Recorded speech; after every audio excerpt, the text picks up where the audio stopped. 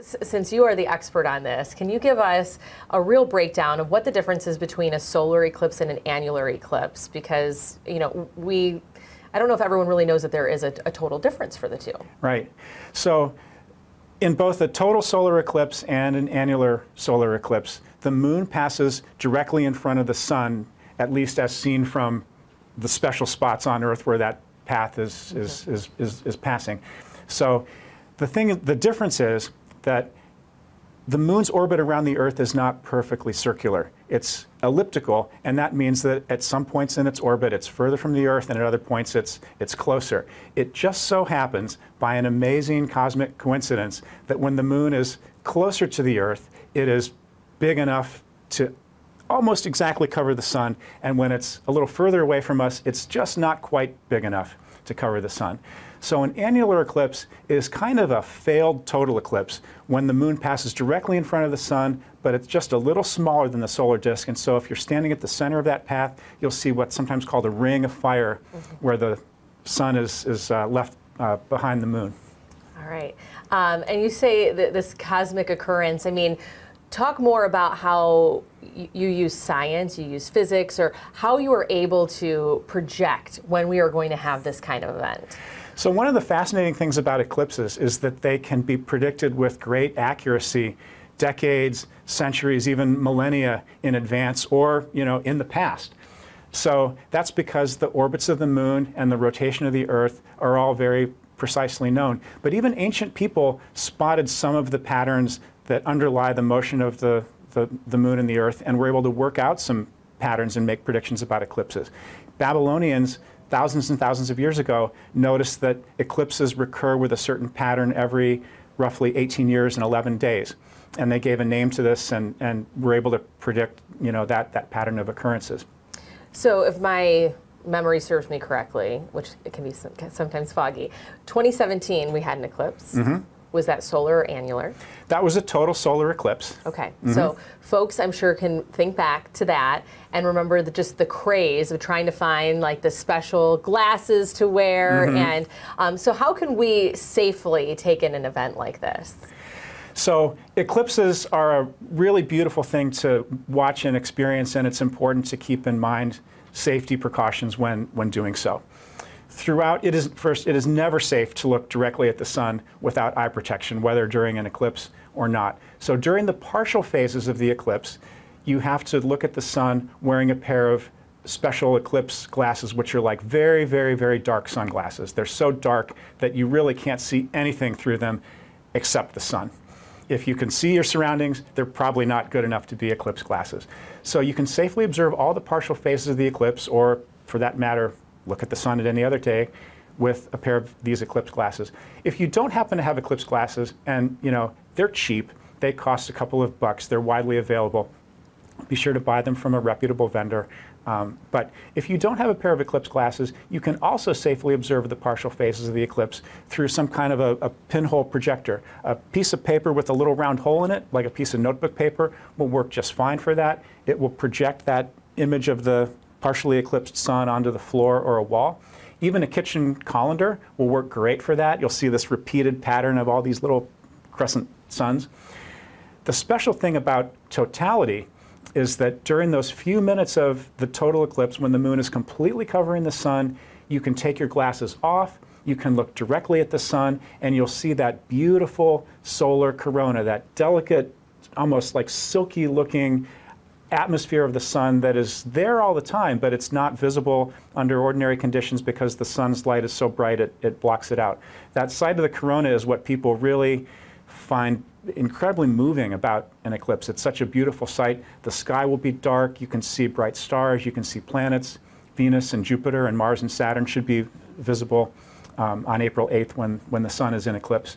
So when you say it's going to be completely dark, I mean, are we talking midnight kind of dark or more dawn, dusk? I mean, what can we visually expect? It's not deep nighttime darkness, but it'll be about as dark in the path of totality. It will be about as dark as it gets maybe like 45 minutes after sunset. The difference is, after sunset, you see twilight colors only in the west. But during a total eclipse, you see the colors of twilight 360 degrees around the horizon as we're standing in the center of the moon's shadow, and the region outside of that is still in light. How long does totality last in whatever given point you're at? Every eclipse is different, okay. and for our eclipse, the maximum duration of totality is around 4 minutes.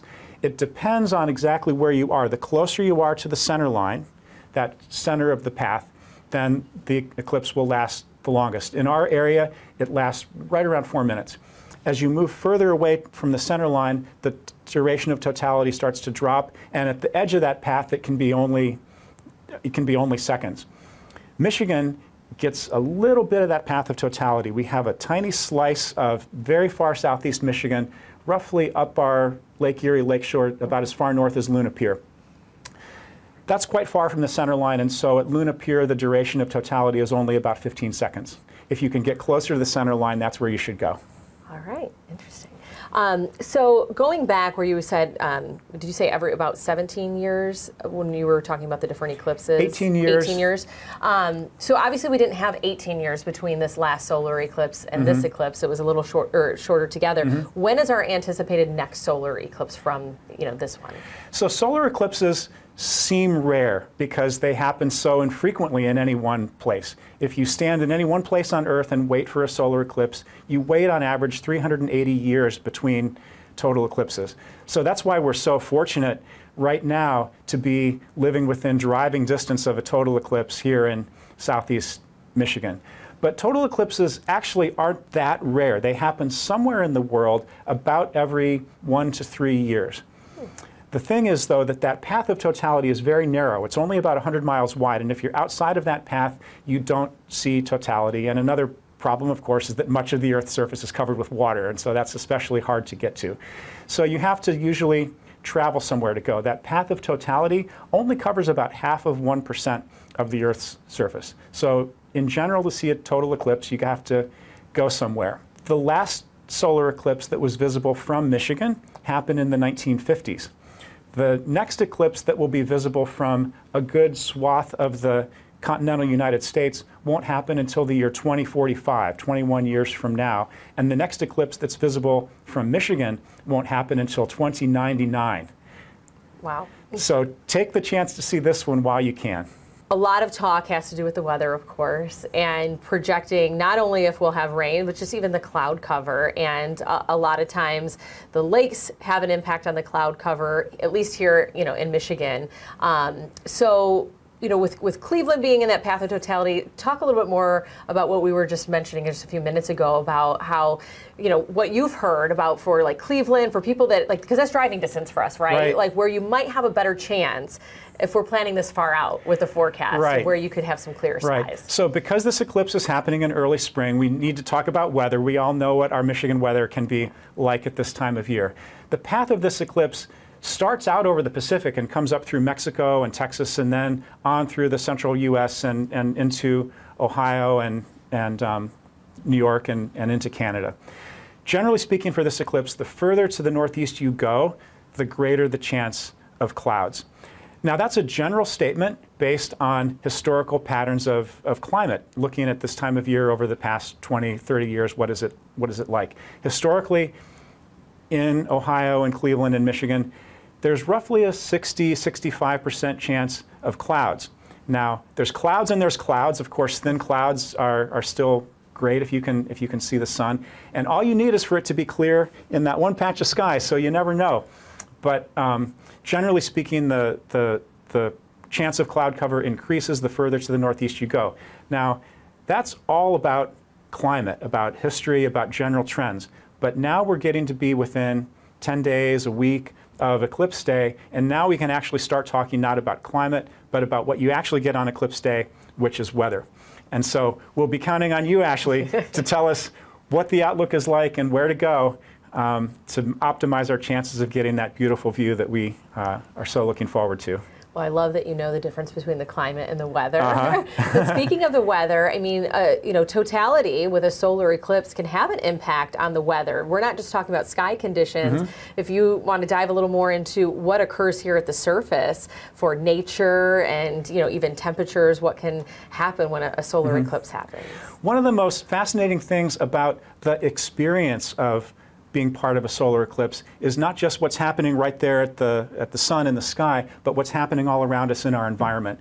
As the light dims, as the sun approaches total eclipse, people on the ground will notice some changes in the environment. You'll notice that the temperature starts to drop, and as totality approaches, the temperature can drop 10 or 15 degrees. You will notice sometimes that the wind picks up because of that sudden temperature drop. The air rushes in. You will notice as we get really close to totality, or in the minute or so before and during totality, animals will respond to the changes in light levels by entering their evening behaviors. Birds will start roosting. Insects, if we have any out in April, might start making their evening sounds. Farm animals will return to the barn. It's really quite fascinating to see how nature responds to the onset of nighttime darkness whenever it happens.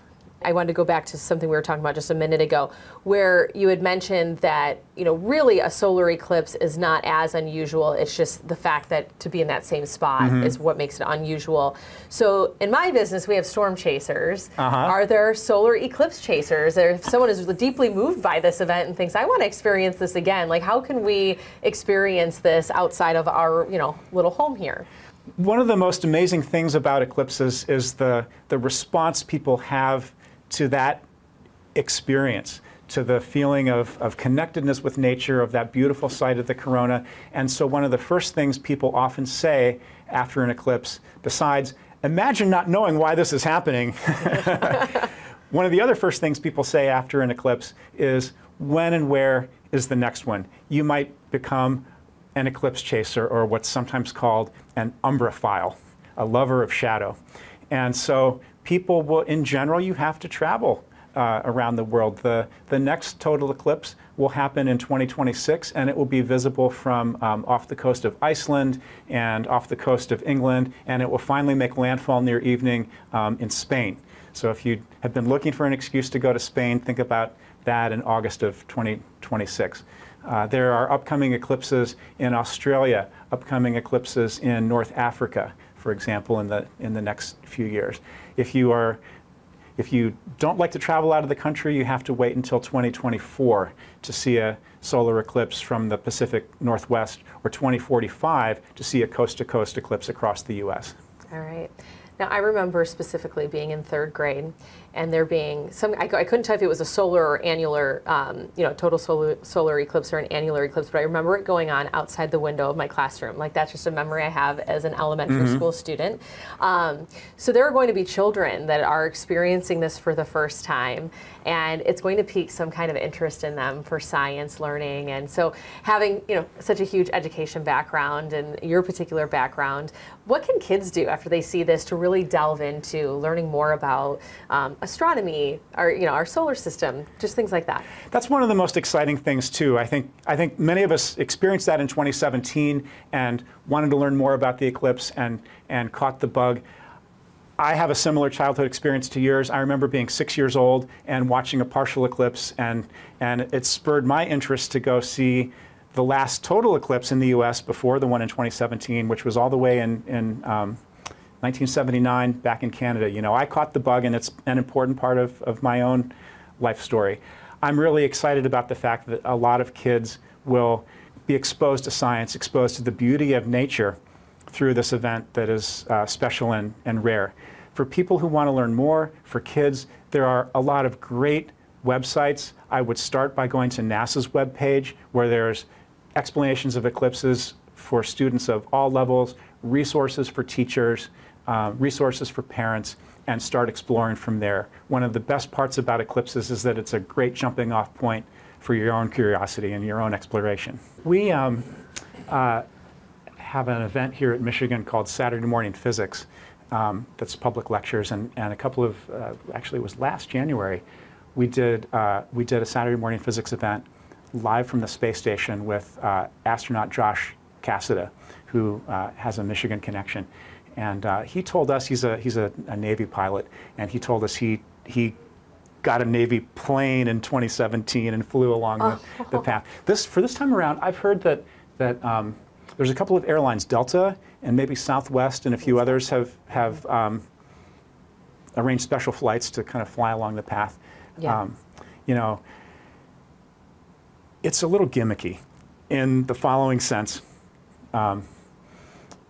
It won't prolong the duration of totality that much. Well, that was going to be my next question, because it's going to be, you're not going to be able to keep up with the pace of that. The moon shadow in this eclipse is moving at around 1,600 miles per hour. It's much faster even than a jet plane, and so it might add 30 seconds to totality. The other thing about this particular eclipse is that the sun will be kind of high in the sky when it happens, about 55 or 60 degrees above the horizon. It's difficult to see something high in the sky out the window of an airplane. You know, you have to kind of crane your neck and look. But I also think that when you're in an airplane, you are missing some of those wonderful environmental effects that we talked about. You won't feel the temperature drop. You won't feel the cool wind on your face. You won't see the changes in nature that are such an important part of that experience. Yeah, I guess the only trade-off is that you'd be above any cloud cover. You'll get clear skies. Right, but also I wonder if they're only going to load one side of the plane. I mean, you know, what if you have seats on both sides and it's not out your window? If you got an aisle seat, you're out of luck. Right. You're just out of luck. When you mentioned the planets that we'll be able to see, I mean, is that with the naked eye, or would that be with a telescope when that happens? Jupiter and Venus will be very conspicuously visible kind of to the left of the sun if you're looking from the ground during the eclipse. In fact, Venus is bright enough that I think within a half an hour, plus or minus, of totality, you could be able to spot Venus in the sky with your naked eye even then. Mars and Saturn will be closely grouped off to the right of the sun. They will be a little harder to spot, but I think you can do it, certainly with binoculars. Now, you can see planets any night, and I wouldn't waste a whole lot of time looking for planets if you have that view of the solar corona to enjoy, but know that they're there. And part of the feeling that one gets during an eclipse of connectedness to the cosmos, being part of this big, vast system, is that image of the sun with this string of planets together in the daytime sky. Yeah. In Detroit, here in southeast Michigan, we're going to get, depending on where you are, like 98, 99. It's going to be really close. Okay, yeah, I mean, like, so what does that mean? Because that's a number that we throw out, but yeah, like, what can people expect? Do you notice a difference between 95 to 90% totality? Our eyes are really good at adjusting to changing light levels. So during the first half or two-thirds of the partial eclipse, you might not even really notice much in the way of a dimming effect. It's only in the half an hour or so before totality, or before a really deep partial eclipse, that you start to notice maybe colors are looking a little flatter. Shadows might start to look a little crisper because the light is not coming from this big wide disk anymore. It's coming from a thinner crescent. And then in the moments before totality, the light levels drop a lot. But if you are outside the path, even close outside the path like we are in southeast Michigan, the remaining sunlight is still a lot of light. In Detroit, we're going to have a 99% partial eclipse. That is a 0% total eclipse. 1% of the sun's light, that remaining 1%, is about 400 times brighter than the full moon. It's a lot of light. It will cast shadows. The sky will be blue. It is not safe to look at the sun even when it's 99% eclipsed. The difference between a 99% partial eclipse and a total eclipse is kind of like the difference between driving to Ford Field from some distance away and staying right outside the stadium. You got 99% of the way there, and then you hear the Lions win the game on the last play, the crowd goes nuts, you know something exciting happened. You were close enough for it to be interesting, but it's nothing like the experience of being inside and watching it. Being 99% partial is the same kind of a thing. If you can get into that path of totality just an hour or so away from here, make the effort to do it. If you're a kid and you need a note from your astronomer to get out of school that day, call me up. I love that. So, I mean, we talked about, obviously the safety for your eyes and having those glasses, but before you're in totality, when it's safe to take those glasses off and you're wanting to take pictures of the partial eclipse, is it safe to do so even if you're wearing your glasses and you put your phone in front of your glasses, or if you're using binoculars? I mean, how does that impact technology when we're not in totality? Right. So, cameras and phones are kind of like our eyes. They need to be protected from direct sunlight when photographing the sun outside of totality. So during the partial phases, you can take pictures of that with a camera phone or with a regular camera by placing, for a phone with a small lens, you could place Eclipse glasses or something similar in front of the lens on the phone and safely take pictures of the sun with that. For a camera, you will need to put a larger solar filter over the front of the lens because that sunlight could damage the optics and the sensor in the camera if you let it through. If you're observing the eclipse with binoculars, it's important to remember that you must cover the front of the binoculars with a solar filter. It is not safe to hold the binoculars up to your eclipse glasses. You will be concentrating all that heat and all that light on those thin little pieces of film, and that could melt your glasses and be unsafe. So any lens or binocular you treat as though it is your eyesight. Right, and you put the filter in front of it.